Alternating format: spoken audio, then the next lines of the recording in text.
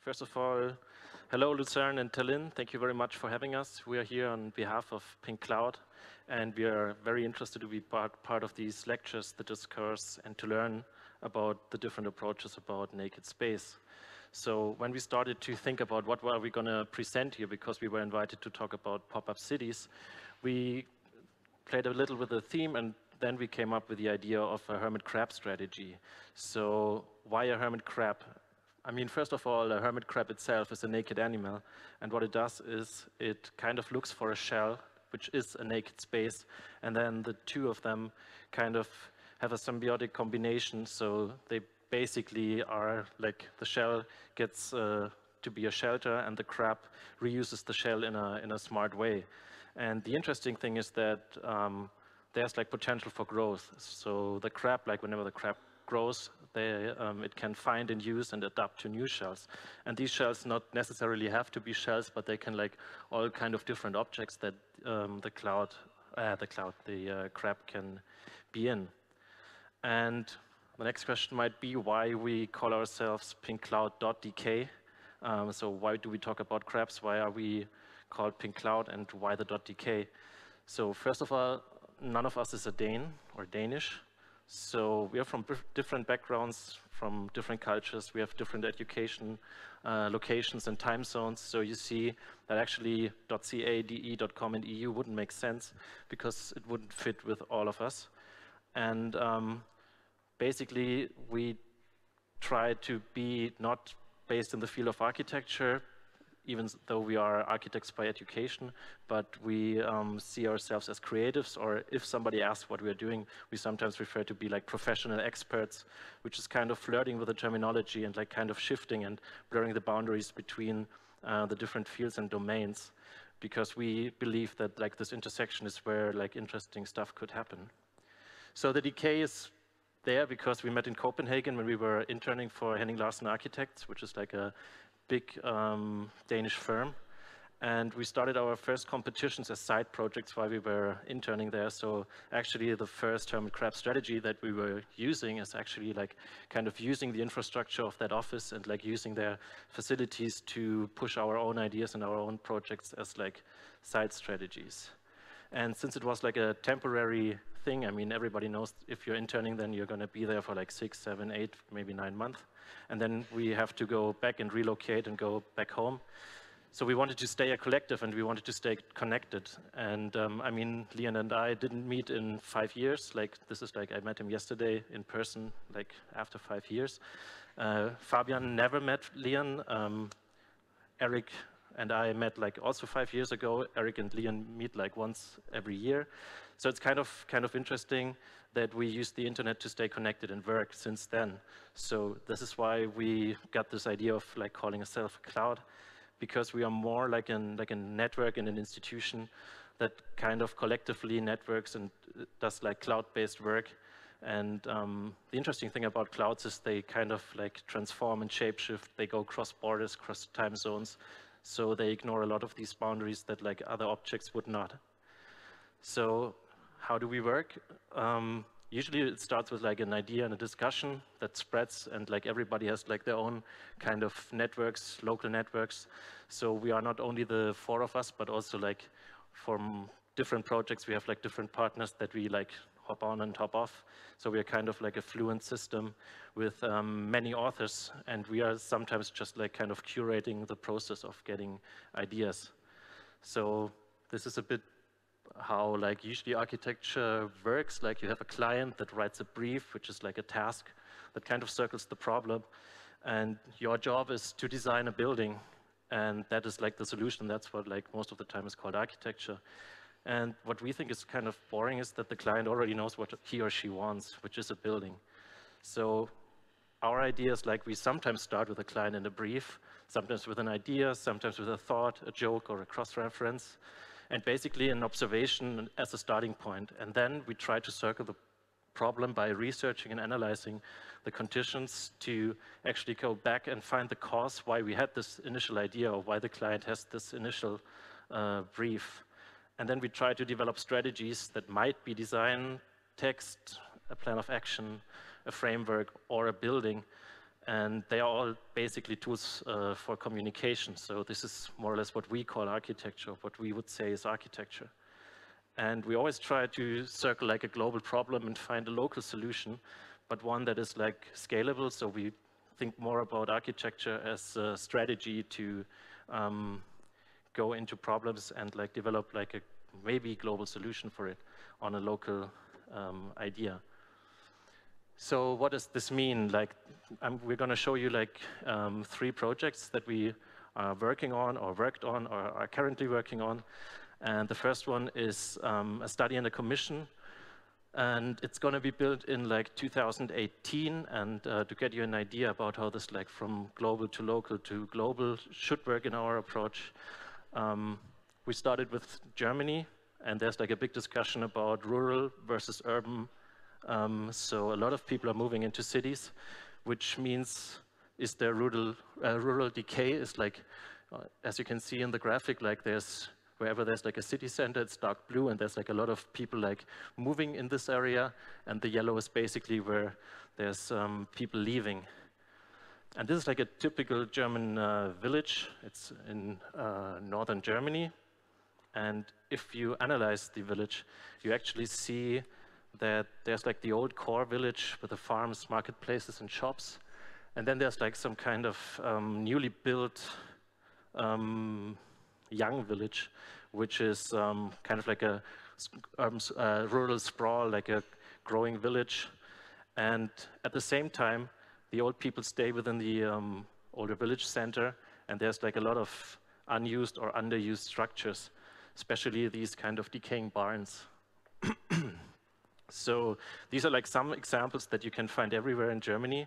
You have these barns that are not used or underused. They are a bit different from the Alp typologies that we saw earlier today. They have a wooden framework and bricks, but the same thing applies. They are underused, and it's basically like a rural void. So what happened, like the former use was usually a barn for animals or storage for goods, and now it's mainly garages, dump for stuff, and it's a decaying structure. So we asked, like, could the future use like a reactivation and redensification of the village, and could there be like a transformation towards living? Because what we have, like if we take a zoom in, we have usually like one house and like at least one barn that is like next to it, and it's like a big potential to like redensify villages. And the commission is actually here. This is like the site. This is the barn on the site, and it's actually in quite good condition. So right now it's used as a garage, and of course there's like a lot of stuff that is in there. But what we propose is like stripping the thing kind of naked, keeping the shell, inserting a box with the core functions in the ground floor, and basically having like an open floor plan on the ground floor for a family of 4. And on the upper level, we have like a bathroom, sleeping, voids to see the lower floors, and actually trying to not only preserve the shell, but also the structural elements to keep them visible inside. So we have like this dialogue of the new additions and the new use, and we try to update the typology by preserving the history of the building. So what we want to do is actually like update old villages like as a core concept why we are doing this. So we want to inject younger families into these like slowly dying and slowly older villages. So we have like a multi-generation diversity, which improves the quality of living for every member of these villages. And this is not only a German problem, but the European Environmental Agency claims that Europe is one of the most intensively used continents on the globe, up to 80% used for settlement, production systems, and infrastructure. And they say that about land use. So this is kind of a similar map, yellow and blue again for the cities and cores. So it's a similar picture in the whole of Europe. And they continue, like the European Environmental Agency claims that there's an increasing demand for living space per person, which causes a sprawl and like a cancerous growth of land use. And since land is a finite resource, how it is used constitutes one of the principal reasons for environmental change, with significant impacts on quality of life and ecosystems. So we have to find strategies to densify existing structures. Otherwise, we have a sustainability problem in a much different way than just insulation. All right, hello. Now for another example of hermit crab strategy. This one is a little bit different. It's larger scale, also of a different temporality. In 2011, we entered a competition that was hosted by Dow Chemical to design an energy zero housing. But Dow obviously produces chemical and oil products, and the brief was to design an energy zero community, not just simply a sustainable one. And when we started the competition, thinking about Dow, we're in 2011. There was a kind of a global peak oil crisis happening at that time. And a lot of experts believe that at some point the supply of petroleum would continue to decrease. So we thought, is it possible for us to leverage this kind of opportunity of a kind of dramatically changing global oil landscape as a starting point to fundamentally question the brief of an energy zero house? What if it's not a house, but it's a revitalization of some sort of oil refinery site into actual communities? The site we looked at was at Detroit. This is in the Rouge River area. You can see the clusters of oil storage vessels situated near the mouth of the river. And to kind of to start the kind of proposal, first you have to obviously decontaminate the site and disassemble the silos for cleaning. But simultaneously, there would be a factory prefabrication of components that would later be added to the silo when they both come together to be reconstructed. And so the primary goal is to first reduce the embodied energy in construction. So by not building a completely new structure, we're achieving that. But also we want to reduce energy demand of the future community as much as possible, but also generate a maximum of energy based on the infrastructure available. So we looked at the structure itself. How can we take advantage of the existing structure? We wanted to exploit every inch of the structure to make it not only suitable for living, but it also offers a very generous living environment to the people. We proposed to add a secondary skin with insulation, cladding, and energy capturing device to kind of up the energy optimization level to exceed current limits. But also, although Dow makes insulation, the more sustainable option was actually to use something we found called like a biodegradable mushroom derived insulation. Since the entire structure is actually structural, the new systems could be directly integrated into the core of the structure, into the slabs, into the shells. There's a new water cycle, a renewable energy system and storage, and also a waste management system. The fire stairs remain as primary access between the neighbors. We added some balconies. And we thought, maybe we could actually split the unit into 3 different types of units. A small loft for a family of 3, a 2-story apartment for a family of 4, nuclear family, and also reserve the top floor for a multi-generation family of 6. Here you can see the top floor plan and the kind of generous interior arrangement. The circular living spaces, high ceiling. The oil silo home would act as sort of a seed for a new community because of its high-performing energy kind of production. This is a night view, and you can see some of the other secondary amenities that would be tethered along the silo: charging station, water retention pond, etc. We also developed some sort of energy sharing ecosystem for the entire community. So what remains is the kind of vision of a new community. While the exterior of the silo home is somewhat of a Frankenstein, it's interesting that it registers both a new relationship with energy while acknowledging a much more volatile and kind of unpredictable past. Detroit was a test bed for us, but there are actually 49,000 oil silo structures worldwide. And as the world population rapidly grows, in total, with existing silos and refinery sites, these communities can actually house half the population of Paris. Yeah, so another hermit crab strategy, and the reason why we initially got invited was the idea for the pop-up hotel. So what is a pop-up hotel? It actually consists of three main ideas. The one is to solve a problem, to exploit existing infrastructure, as we've seen in the two projects before, and it should be a highly adaptable design.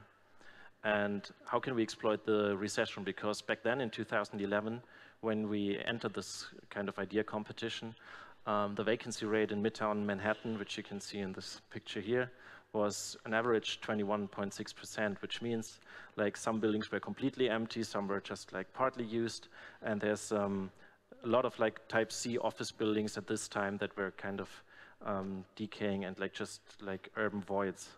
So the problem was that this kind of vacancy rate was going on for like 4 years now, and we were thinking like, why should we waste the space that is like clearly like in a very interesting position within Manhattan. So we thought about opportunities how to actually kind of activate this space. And if you look into tourism in New York, you have like a steady growth that constantly goes up. In 2011, we had like 50.9 million people visiting New York. I looked up yesterday, we have like 60.3 by now, so it's like an ever-growing field of opportunity. So if we combine the problem that we circled with the opportunity that we found, we basically came up with the idea of like a pop-up hotel to have an interesting future for these sites. So how would it work? For the setup, of course, we need, first of all, some kind of empty office building structure that is already there, and then ship our invention to the site, and then like actually like activate the site and have a pop-up hotel. So how does it work? We developed some kind of sushi menu of like different typologies that you could order and like arrange and rearrange within the hotel. So there's like hotel functions, like the lounge and the concierge or nap area. There's dining, there's entertainment and amenities like a sauna and learning and stuff like that. So basically with this menu you could like furnish your hotel according to your needs or according to what you think is interesting for the certain building. And to get this whole stuff inside the building, we thought like, how can we make this very efficient? So the base design is actually like a box which is based on a US pallet dimension, as you can see on the left. And we took the height of an elevator door, so this can be shipped in the building easily. So we have a resulting box size, and these boxes fit on a delivery truck. You can have like 36 of these boxes on it, so it's quite efficient. And we took the idea a bit further and thought like, based on the menu, these boxes could be color-coded. And there could be an ID sticker, so everybody knows which box has to go in which floor and like how you can set up this whole thing. So as a result, you would have like a colorful truck running through Manhattan, which is clearly like an interesting marketing tool as well, because you see there's like some kind of stuff going on, and you may wonder what it is. And what's in the box? Like, we try to fit in as much as possible. So we have like developed like 8 basic beds that you can unfold within one box. You could also have like 2 sofas or 4 chairs. And also like we were looking into like bathroom equipment, like 2 sinks, 2 toilets, a shower, and a bathtub if you flip it like 90 degrees. And also like partitions to like split the space, so you could have like walls and wall dividers that you can use in a flexible way to like adopt them to your floor plan.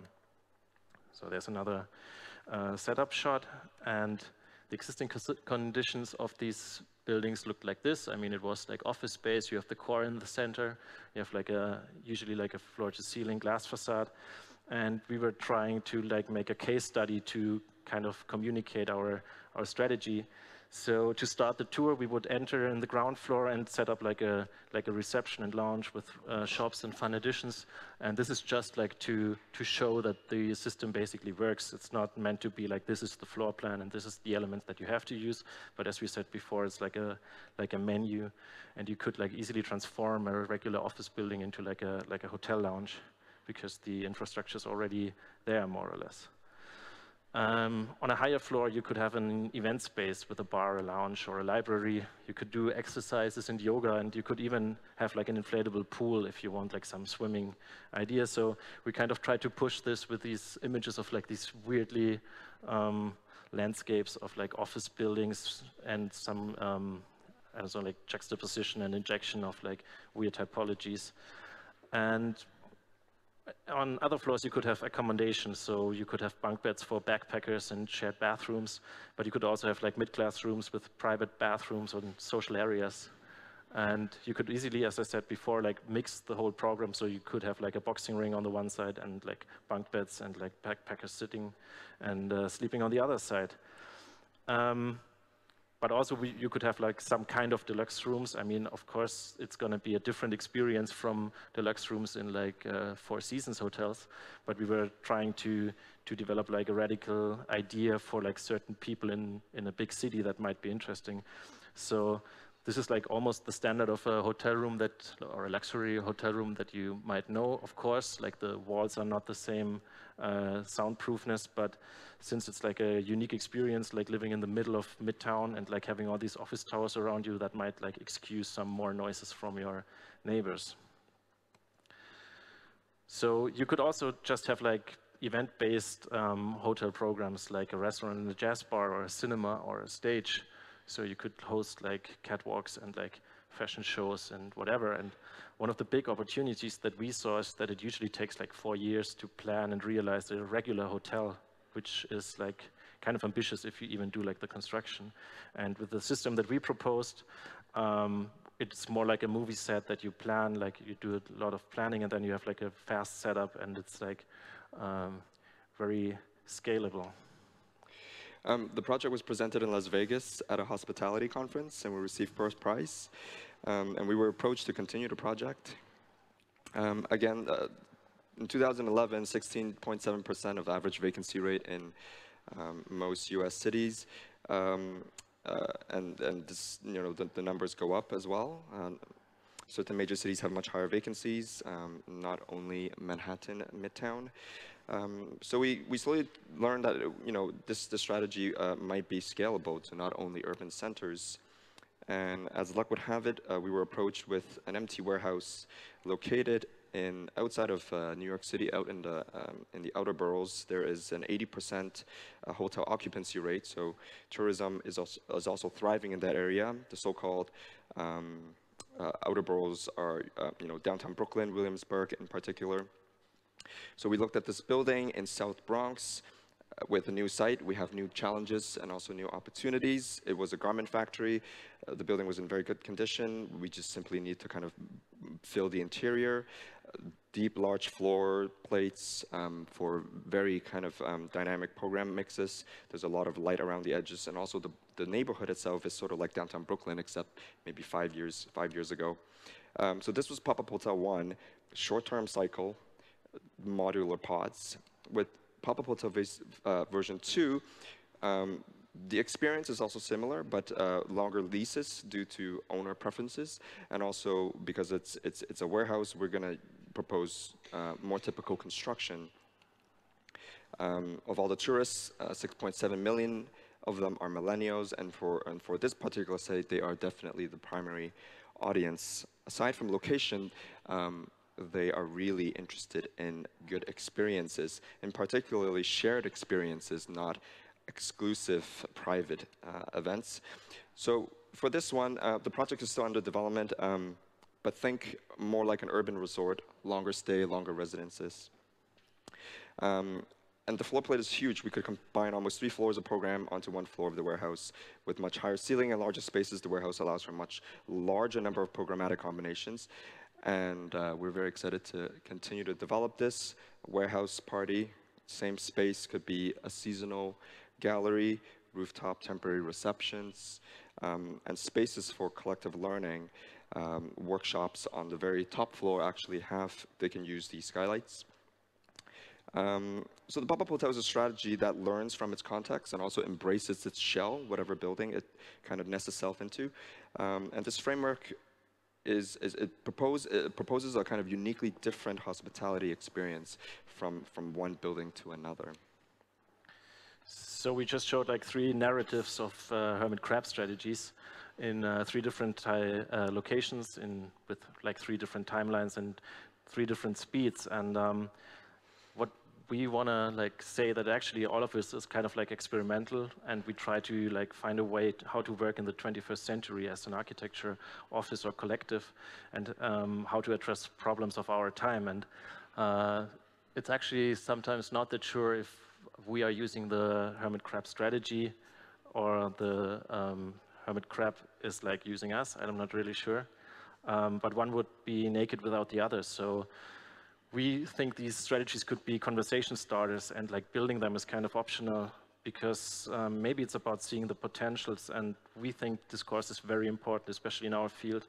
So sometimes we are the crab, sometimes we are the cloud. That's pretty much it. Thank you. Thanks.